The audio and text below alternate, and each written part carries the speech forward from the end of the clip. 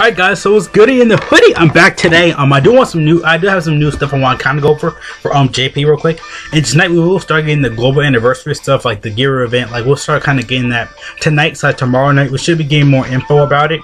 I know Sunday, we're supposed to get like the Tanabata event, not Tanabata, so I'm thinking of JP, for global anyway, we're supposed to get like the 40th anniversary event, probably tomorrow or Monday mainly, because like at 3 o'clock, because they did that like what, for 2nd year anniversary, they did it for the 3rd year, they gotta let in people in waves and stuff.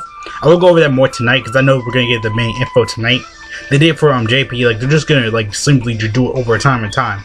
So just go over Porunga wish for today. It's super simple.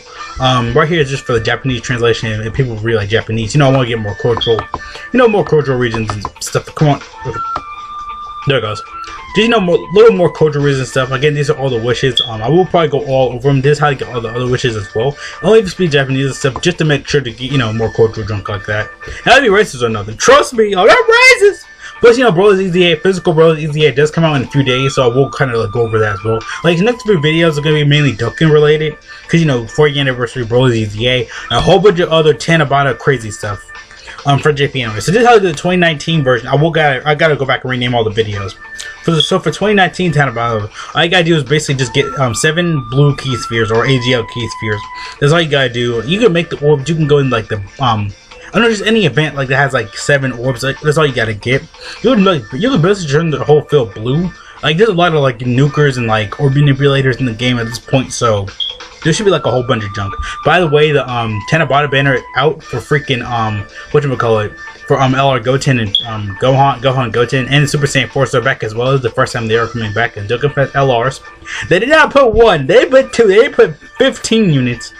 They put freaking 20 freaking come on 20 freaking feature units. I thought it was gonna be like a few units. I guess Super Saiyan 4 Gogeta and Omega Shenron, they're still really good, but bruh, eventually this Omega's gonna get placed. He is kind of going not out of his time, but he is slowly kind of like not really aging. He still does a lot of damage. He just slowly like not doing really any damage nowadays. I mean, no, trust me, this Omega's great, but I feel like he's just gonna get replaced by this Omega when he gets his EZA.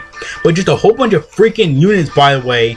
Whole bunch of freaking units. It should have been just a little bit, but it's like 20 featured units plus like the regular SRs. They don't factor in, but still, I mean, just they're there for forming out super attacks. But freaking bro, like Tech Blizzard has been on every banner. Engine, but I heard his EZA is like the best in the game. I don't know. In my opinion, I feel like Tech Cells is really good. In my opinion, I feel like he has the best EZA because he heals on passive. It does like hecka damage. I feel like he has like one of the best EZAs. My opinion can change, but still, in movie support, Gohan's good. I mean, we already knew this was gonna kind of like happen. But I thought it was gonna be like Super Saiyan 4, GT related. But I mean, there's a few GT units in here too. But I'm just saying, it's like 12 freaking 20, I think, feature SSRs.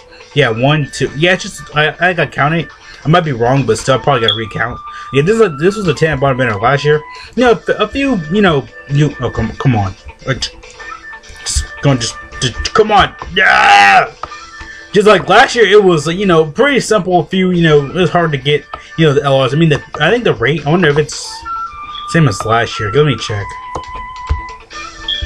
I think the rate's the same as last. Come on, get down. I know there's more SSRs in here. Are there? Yeah, a few more. 10%. Oh no, it's different. It's 5% now. Let me make sure I compare that. Let's see, featured rate, because getting the Goku was like a 3%.